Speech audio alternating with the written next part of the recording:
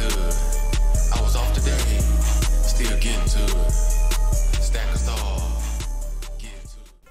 Welcome back to the Natty Daddy Experience. Ooh, man. Sean Combs, aka Puff Daddy, P. Diddy, P. D. Love, or whoever the you want to be. Buddy was arrested by the federal agents in New York following a grand jury indictment. He was taken into custody at a hotel in Midtown Manhattan, where the Homeland Security agents they executed the arrest. So we all know by now about the allegations of sex trafficking and the drugs and all of that, yada yada yada. Well, the U.S. attorney came out on a press conference and he talked about the indictment. Y'all check this video out. Today I'm announcing the unsealing of a 3-count indictment, charging Sean Combs with racketeering conspiracy, sex trafficking, interstate transportation for prostitution. The indictment alleges that between at least 2008 and the present, Combs abused, threatened, and coerced victims to fulfill his sexual desires, protect his reputation, and conceal his conduct. As alleged in the indictment, to carry out this conduct, Sean Combs led and participated in a racketeering conspiracy that used the business empire he controlled to carry out criminal activity, including sex trafficking, forced labor, kidnapping, arson, bribery, and the obstruction of justice. The indictment alleges that Combs abused and exploited women and other people for years, and in a variety of ways. As alleged, Combs used force, threats of force, and coercion to cause victims to engage in extended sexual performances with male commercial sex workers, some of whom he transported or caused to be transported over state lines. Combs allegedly planned and controlled the sex performances, which he called freak-offs, and he often electronically recorded them. The freak-offs sometimes lasted days at a time, involved multiple commercial sex workers, and often involved a variety of narcotics, such as ketamine, ecstasy, and GHB, which Combs distributed to the victims to keep them obedient and compliant. As alleged, when Combs didn't get his way, he was violent, and he subjected victims to physical, emotional, and verbal abuse so that they would participate in the freak-offs, and that Combs hit, kicked, threw objects at, and dragged victims, at times by their hair. In addition to the violence, the indictment alleges that Combs threatened and coerced victims to get them to participate in the freak-offs. He used the embarrassing and sensitive recordings he made of the freak-offs as collateral against the victims. And the indictment alleges that he maintained control over the victims in several ways, including by giving them drugs, by giving and threatening to take away financial support or housing, by promising them career opportunities, by monitoring their whereabouts, and even by dictating their physical appearance. Now, Combs did not do this all on his own. As I mentioned, Combs has been charged with RICO conspiracy.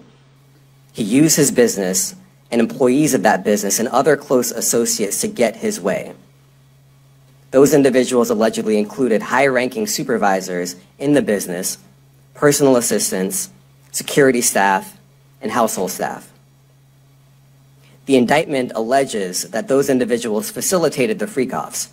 They booked the hotel rooms and stocked them with the supplies, including drugs, baby oil, personal lubricant, extra linens, and lighting.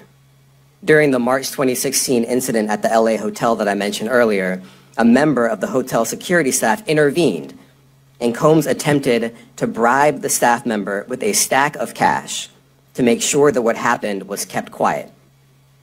And as the indictment alleges, in late 2023, after public allegations were made about Combs' crimes, he and others pressured witnesses and victims to stay silent, including by making phone calls to witnesses and victims and giving them a false narrative of what they had experienced.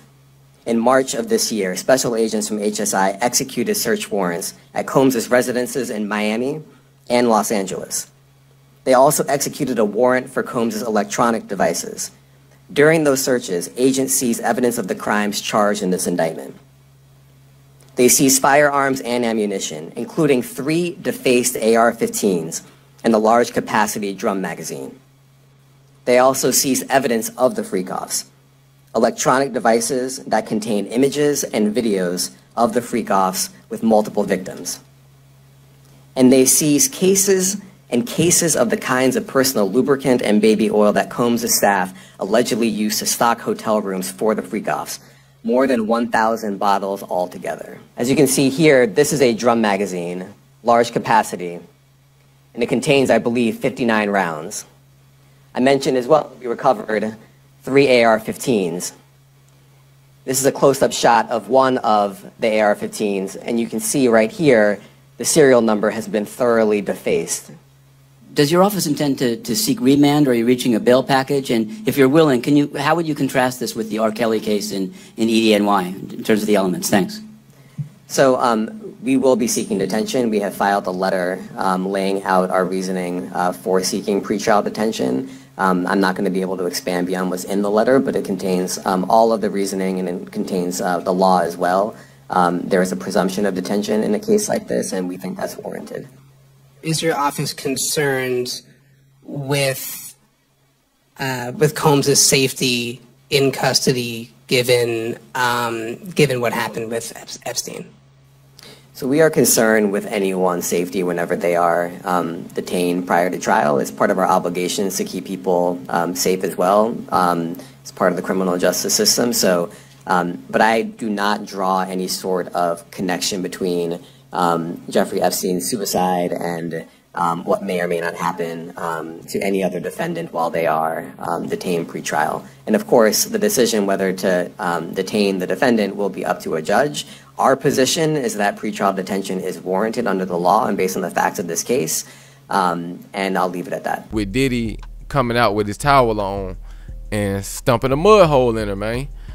He also noted that while the two were in love, they cheated on each other for years, and Cassie eventually married her trainer, whom Diddy had hired for her.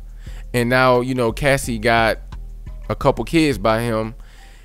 And Diddy's lawyer also is alleging that Cassie tried to extort Diddy over a book deal, offering to sell him the rights for $30 million before filing that lawsuit that she had filed. So, ladies and gentlemen of the YouTube jury, ask yourself one question. Did he do it?